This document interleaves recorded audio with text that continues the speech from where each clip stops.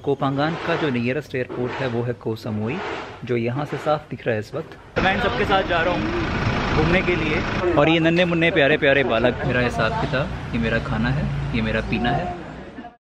तो आज मैं करने के लिए जा रहा हूँ ये, और वो सामने है सफारी बोट टूर्स, जहाँ से मैं इस ट्रिप को करने के लिए जा रहा हूँ।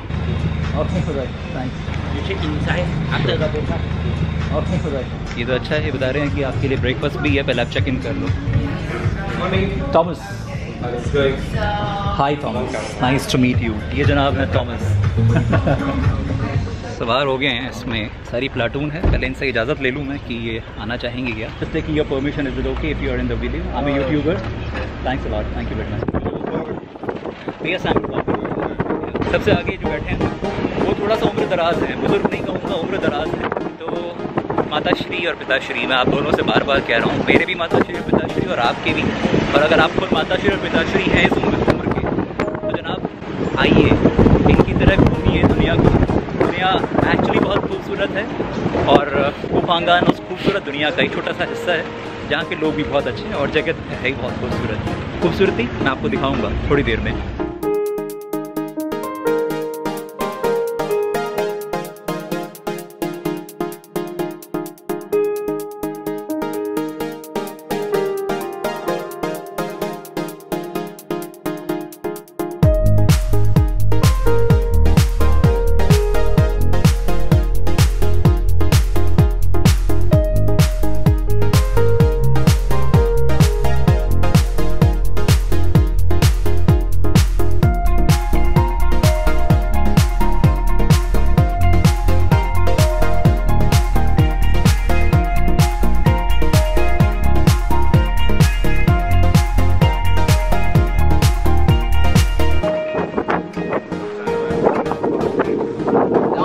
To go out, and we stay here about 1 hour. We come here for snorkeling. 1 hour? Yeah, 1 hour. Don't we go to outside, right? Don't we come outside. The outside, the boat is coming sometimes. We didn't see it. So we just stay inside. Don't step on the rocks. And they don't have a sea agent. That one is part. More than you did. 10:30 हो रहे हैं, और करीब पौना घंटा लगा इस boat ride में, और पहुंच गए कोह लाओ। शायद कोह लाओ इस जगह का नाम। तो ये स्नॉर्कलिंग की जगह है, करीब 1 घंटा यहाँ पर सब लोग स्नॉर्कल करेंगे। तैयार हो रहे हैं मेरे पीछे सारे, और कुछ मेरे से पहले यहाँ पहुँचे हुए थे, वो यहाँ नीचे हैं। भाई साहब ने बार बार कहा था अपना कैमरा लेके जाना, मैं इतनी बड़ी बेवकूफ़ी कर बैठा। जिस काम के लिए गोप्रो साथ में लेकर आया था, उसको वहाँ छोड़ कर आ गया बैग में। खैर, गलतियाँ मैं कर रहा हूँ, आप सीखते रहिए। काश मेरे पास गोप्रो होता है इस वक्त। मैं एक्चुअली आज नया स्नॉर्कल लेकर आया हूँ, सब कुछ लेकर आया हूँ, बट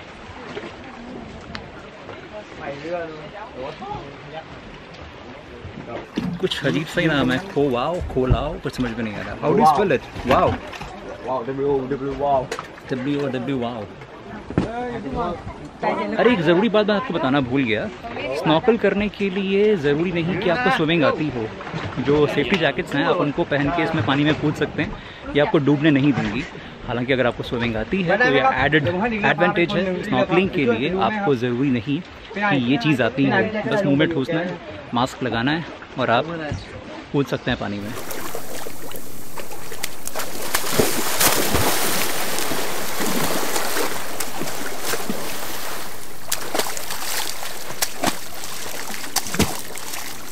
मैं शायद ज़िंदगी में दोबारा कभी स्नॉर्कल नहीं करूँगा, ये बहुत मुश्किल था। ऐसे मास्क पहनना पड़ता है, और उसके बाद एक्चुअली वो नाक को पूरा बंद कर देता है मास्क, और अगर आप सांस लेते हैं तो आपके मास्क में वो भाप जम जाती है। और मुझे सांस बार बार मैं नाक से ही ले रहा था, जबकि मुंह में उसको स्नॉर्कल को डालना पड़ता है। करीब पौना घंटा पानी में रहा मैं। जो भी है, फिलहाल मेरे को ऐसा फील हो रहा है कि शायद मैं दोबारा नहीं करूँगा। Carry on. Now we go next stop, the Blue Lagoon. How far? How far? 20 minutes. 20 minutes. Okay. हालत कुछ ऐसी है जैसे बहुत सारा तो मैं नमक का पानी पी चुका हूँ, और क्या बोलूँ आप काँप रहे हैं।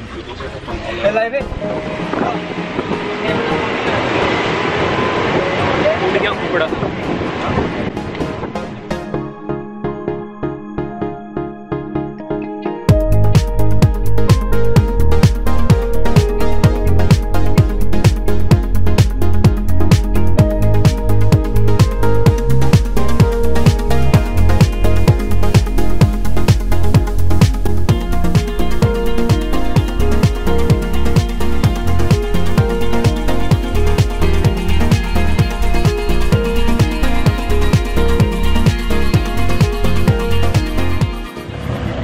पीछे एक जगह है, उस सामने है पीछे, इन भाई साहब के पीछे गया मंकी आइलैंड।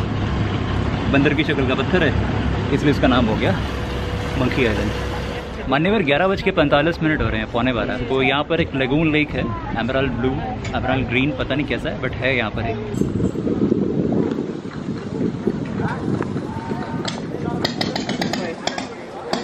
स्नॉर्कलिंग करने के बाद में थोड़ा सा फ्रेश पानी से मैं नहा लिया हूँ। मेरे इस बोट में फ्रेश पानी का प्रोविज़न था, एक शावर जैसा था। अब यहाँ इस जगह पर आ गए हैं, करीब 11:45 पर उतारा था।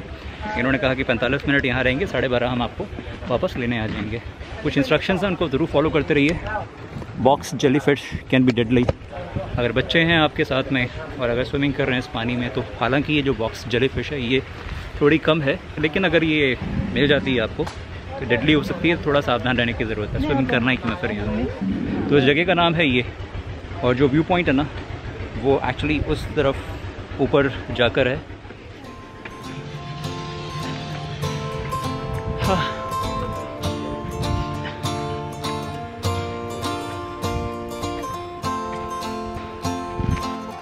जब सब लोग उतर गए थे ना उसे अपनी फेरी से, बोट से, मैं जल्दी से वो जो फ्रेश पानी था उसका अपने ऊपर छिड़का और नहा लिया। हाय, नहा लिया मतलब शावर, ताकि थोड़ा सा वो जो नमक वाला जो चिपचिपा मैं फील कर रहा था वो थोड़ा ख़त्म हो जाए।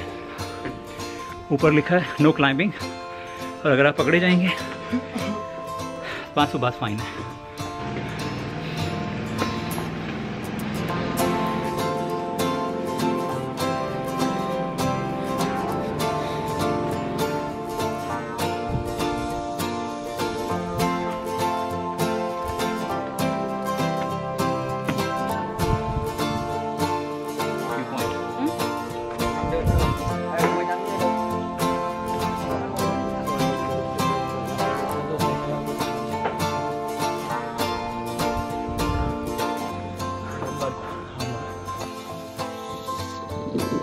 सारी की सारी जनता को जो यहाँ पर अपनी तस्वीरें खिंचाने में लगे हुए हैं, इनको छोड़ता हुआ मैं अब निकल रहा हूँ नीचे की तरफ।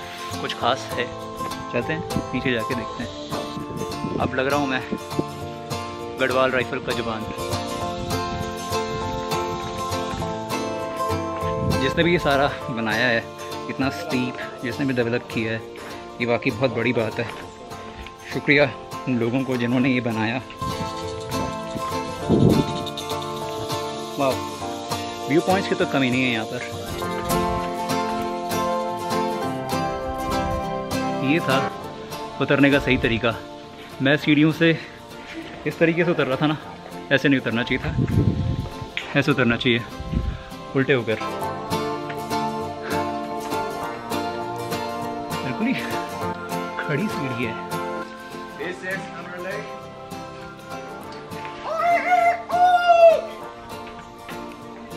तरह तरह के नाना प्रकार के आड़ू यहाँ पर भी हैं।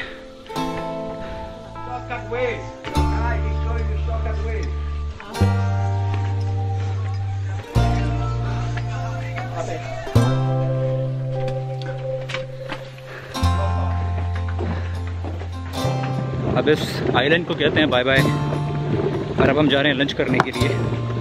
12:45 हो रहे हैं, 12:45। Oh, this is a great place to have lunch. Yeah. I would even like to stay here if it is possible. You stay here about 1.5 hours. मुझे ना लग रहा था कि आज का ये दिन मेरे इस ट्रिप का बेस्ट दिन होने वाला है, क्योंकि जिस चीज़ के लिए ये आइलैंड जाना जाता है, कोह फांगान, वो आज मैं करने वाला हूँ। सुंदर बीचेस, बहुत साफ़ सुथरा पानी, वाटर एक्टिविटीज़, स्नॉर्कलिंग, कयाकिंग। अभी थोड़ी देर में हम कयाकिंग करने वाले हैं।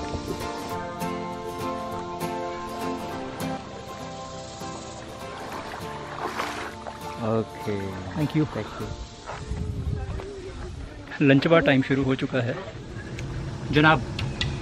साउथ ईस्ट एशियन कंट्रीज़ में वेजिटेरियन का मतलब होता ही है चावल,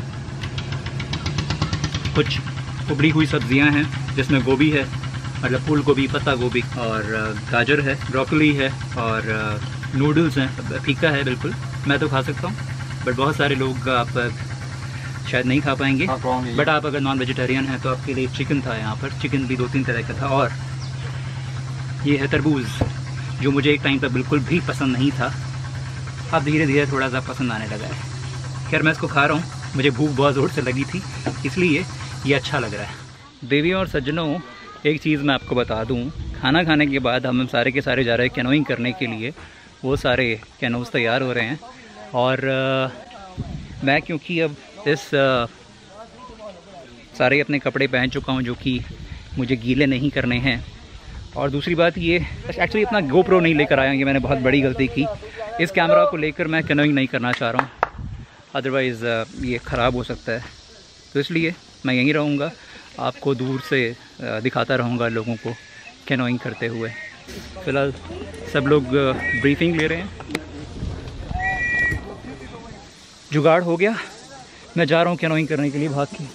वो भाई साहब मेरा वेट कर रहे हैं, कैमरा यहाँ छोड़ के जा रहा हूँ। एक मोहतरमा है पीछे, बहरीन से हैं, वो अपने आप को दिखाना नहीं चाह रही है वीडियो में, लेकिन मैं फ़िलहाल बहुत बहुत शुक्रिया इन मोहतरमा को जो कैमरे के पीछे हैं। Thank you very much. Thank you, it's okay. तो इन जनाब के साथ मैं जा रहा हूँ। मैं हो चुका हूँ सवार, खुदा कर ली कयाकिंग और आ गया वापस। पूरा भीग चुका हूँ, यहाँ से नीचे पूरा भीगा पड़ा हूँ मैं। मुझे नहीं मालूम था एक्चुअली मैं दोबारा से पानी में जाऊँगा, इसलिए मैं अपनी शॉर्ट्स उतार के आ गया था अंदर नाव में। अगला पड़ाव को आंग थोंग नेशनल पार्क, थाईलैंड।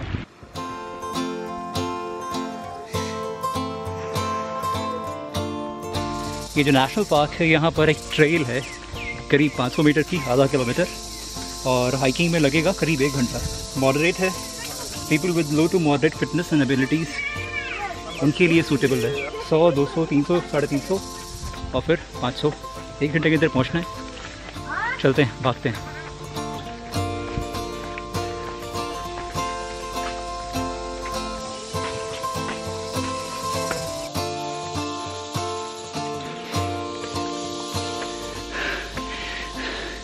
पचास मीटर भी नहीं चला। क्या हालत हो रही है, इतनी सांस। हे भगवान, मेरी फिजिकल फिटनेस का लेवल बहुत गंदा है इसका मतलब। पीछे रशियन फैमिली आ रही है, 2 छोटे छोटे बच्चे हैं।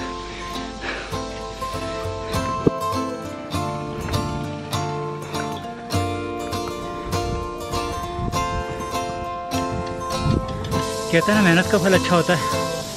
सेकंड पॉइंट पे पहुंच गया हूँ और 252 हो रहे हैं, यानी 245 पे चला था। 7 मिनट में 200 मीटर कवर कर लिए हैं।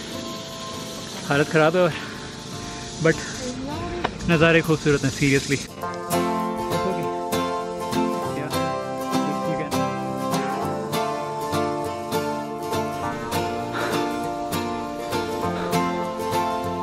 फर्स्ट एड की सुविधा भी है यहाँ पर तो इस ट्रेल पे। गुड।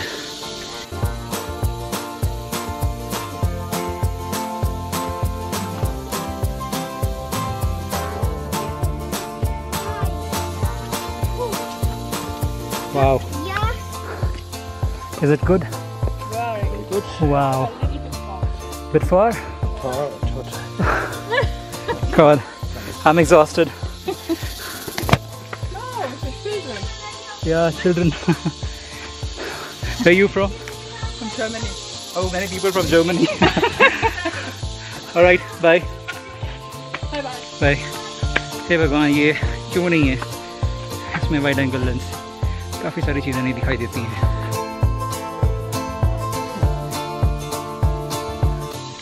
ये जो लास्ट पार्ट है ना इसका, वो और ज़्यादा स्टीप है। 400 मीटर वाला जो व्यू पॉइंट था वो पीछे चला गया है। 3:12, यानी मुझे चले हुए हो चुके हैं 22 मिनट। सोचा था कि आधे घंटे 35 मिनट तक जहाँ जा पाऊँगा जाऊँगा, उसके बाद फिर वापस हो जाऊँगा। 450 से 450 मीटर कर चुका हूँ, अब थोड़ा सा रह गया बट स्टीप बहुत है।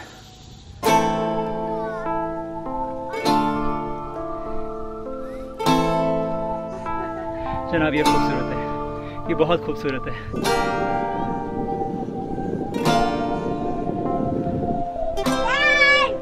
फाइनली पहुंच गया टॉप पर।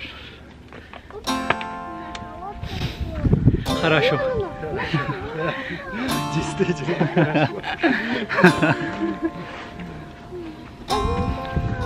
टाइम 3:15।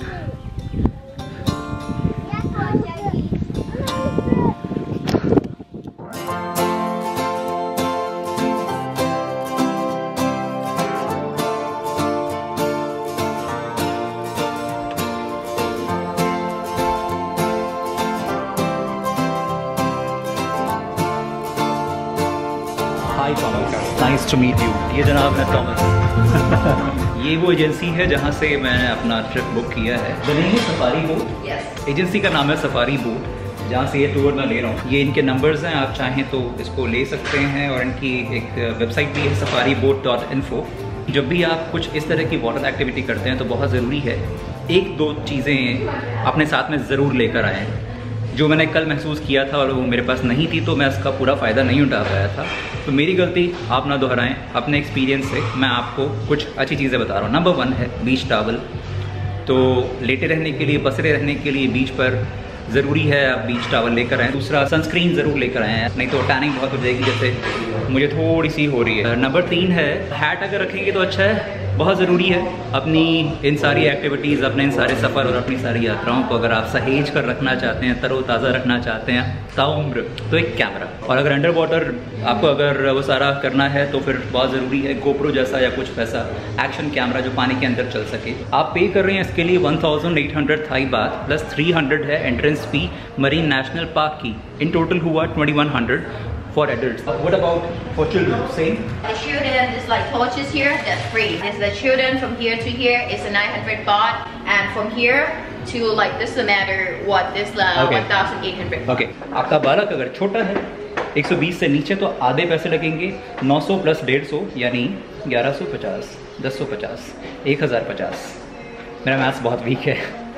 और अगर बालक, अगर आपके बच्चे छोटे हैं इस हाइट से, तो भैया हाइट मैटर करती है, ठीक दिल्ली मेट्रो की तरह। Thank you very much. Thanks. ये है कॉफ़ी, मैं इसको एंजॉय कर रहा हूँ। और ये जनाब हैं Thomas. Hi everyone. And you're from Slovakia. Slovakia, originally. And I actually went to a small village in Slovakia 3 years back. I was in South Moravia. Moravia, yeah, definitely, yeah, beautiful place. Yeah, it is beautiful. There is a place, small town called Hodonin. Okay, yeah, I know Hodonin, yeah. Alright, okay. I was there. Okay. This was a small place called Bretslav. Bretslav, okay, Yeah. it's near Slovakian borders. Actually, right on the border yes. between Czech Republic and Slovakia. Yes. From there I entered Slovakia. How did you come across Moravia? I don't know. How did you find it? I landed in Prague. I just wanted to go to some off-beat place. तो ये जनाब हैं Slovakia से mister Thomas. All the best, enjoy the trip. Thank you. Thanks a lot. Thank you.